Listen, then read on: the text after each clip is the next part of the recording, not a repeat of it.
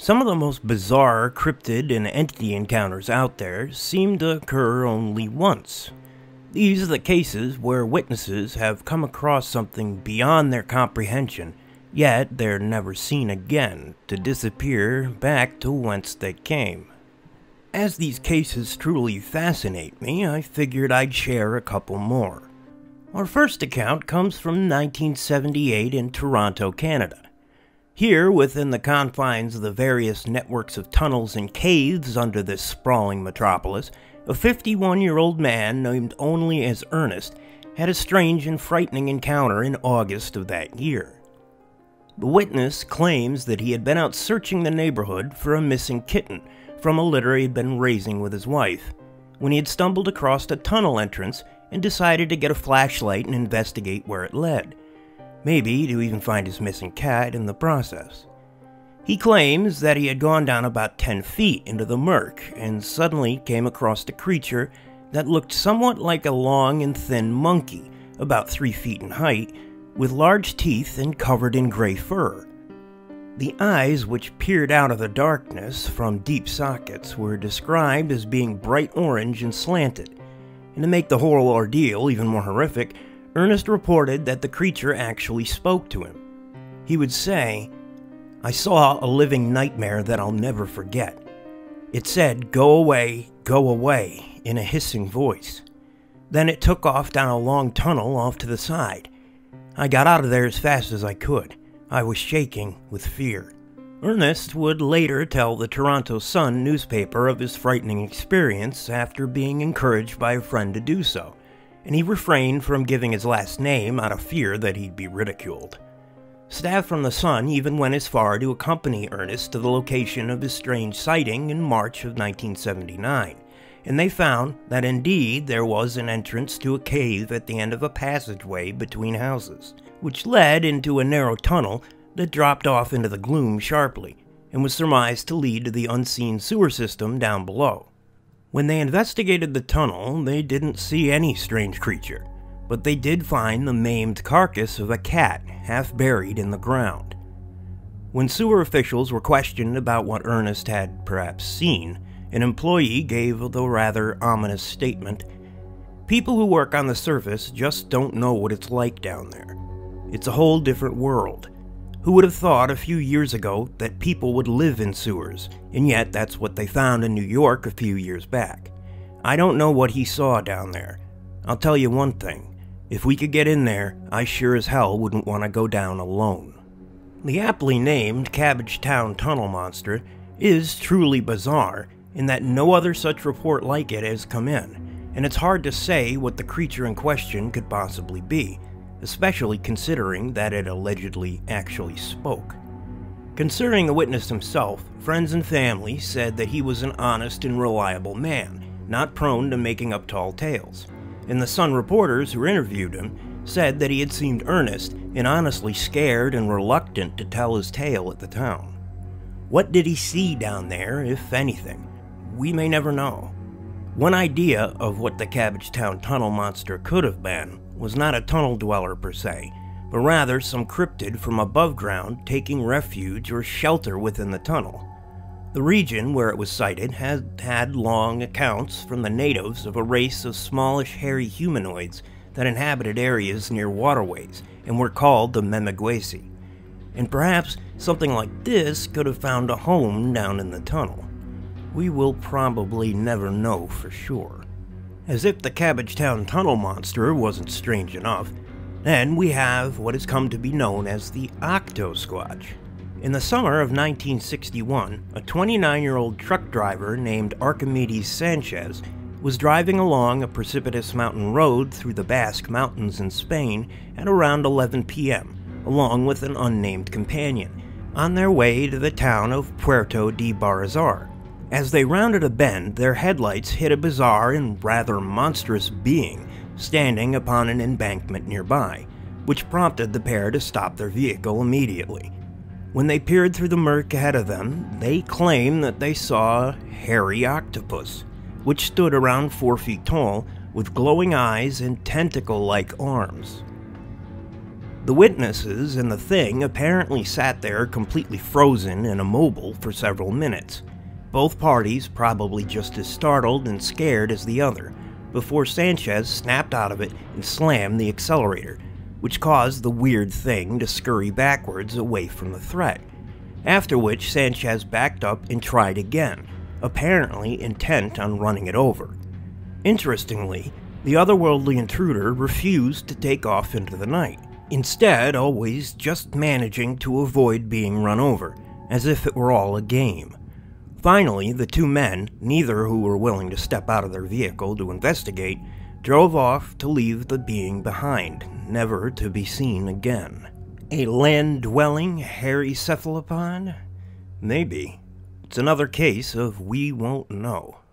Our next incident apparently happened near the town of Troy in Bradford County, Pennsylvania, where on the night of November 20th, 2011, a couple was driving along a rural stretch of road called Mud Creek Road, and their attention was caught by what they at first took to be a naked man crawling across the ground in front of them. This might have been considered by most to be already odd enough as it is, but it would get stranger when they stopped the vehicle. The startled couple stopped not far away, and although they could not make out many details in the glare of the headlights just yet, it was becoming apparent that this was no man. At first, they could not tell much other than it was vaguely humanoid in shape, but they got a better look at it when the creature apparently suddenly sprung up into a crouched, upright position like a kangaroo. Then it became quite apparent that this was not human at all. What they had seen was roughly humanoid in form, very muscular, standing about 5 feet high with clawed arms held close to the body, an oversized head reminiscent of that of a wolf, with large black eyes set within it, topped with 2 bat-like ears, and the whole of its body covered with dull, wrinkly, dark black skin. It then fully stood up and extended its legs to show that it was more like 8 feet tall, before lurching forward to fall onto all fours. It was then that the creature whipped its head around, and seemed to finally realize that it was being watched for the first time, upon which it displayed a look of surprise and panic, as if it had been caught doing something it was not supposed to be doing. It then took a tremendous lead over a high embankment to disappear into the darkened forest. Oddly, the witnesses would make mention of the detail that as it leapt, its legs were only slightly larger than broomsticks, or about the size of a walking crane, and were very long. All in all, they had the impression that they had somehow caught it changing forms, and the man even went as far as to say that he believed that they had witnessed a werewolf in the process of its transformation. What could they have witnessed in the end? Who knows?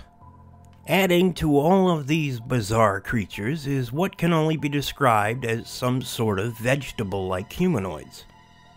Certainly one of the more downright bizarre cases comes to us from West Virginia, where in July of 1968, a local man by the name of Jennings Frederick was out bow hunting in the rural backwoods just outside of Fairmont, West Virginia. At some point, he allegedly heard a high-pitched, unearthly sound that he would describe as sounding like a recording running at exaggerated speed. Curious, Jennings searched for the origin of this surreal noise, and this was when he would come across a very strange sight indeed. There in the brush stood a 7-foot-tall semi-humanoid entity, with an exceedingly thin, almost skeletal frame, long ears and stalk-like arms that were almost like tendrils, in which ended in slender 7-inch-long fingertips, tipped with some sort of needles or thorns, as well as suction cups. The whole of the anomalous creature was described as green and very plant-like in nature, as if it were part animal and part plant. The whole time Frederick watched it, this incessant chattering sound reverberated around him. He suddenly realized that he could make out words within the alien noise, like glimpses of meaning from white noise. He described it as saying, "You need not fear me. I wish to communicate. I come as a friend. We know of you all. I come in peace. I wish medical assistance. I need your help." As Frederick stood there wide-mouthed in the bewilderment, The mysterious being purportedly suddenly lashed out with one of its stalk-like arms with blinding speed to wrap him in an iron grip.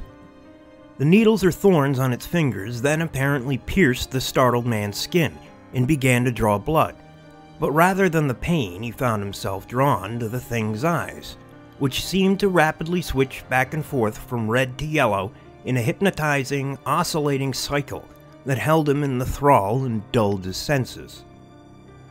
After about 2 minutes of this, the otherworldly plant monster reportedly let him go and took off in a sprint up a nearby embankment in great 25-foot-long bounds, followed shortly after by a deep thrumming noise that Frederick would later speculate to have been the sound of the creature's spaceship.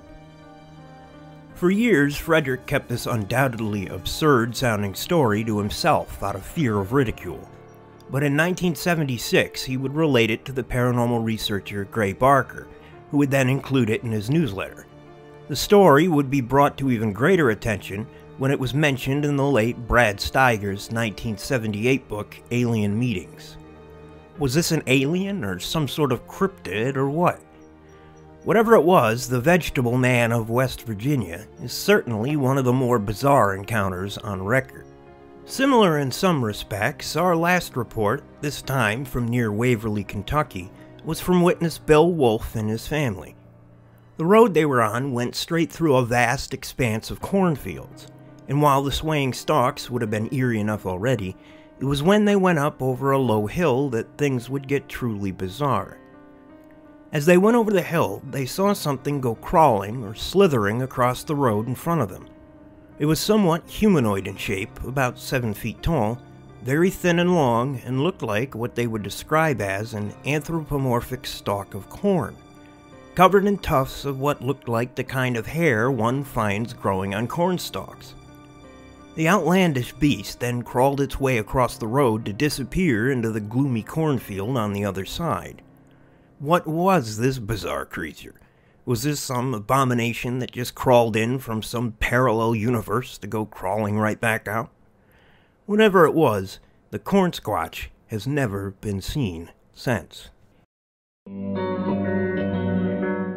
In all of these cases, there are creatures that just don't seem to be within the realm of classification.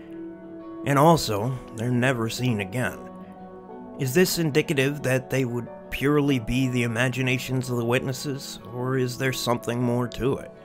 Could these strange visitors from some other weird plane of existence briefly bleed into our own reality to vanish forever back into their own? What could really be going on here with all these bizarre accounts?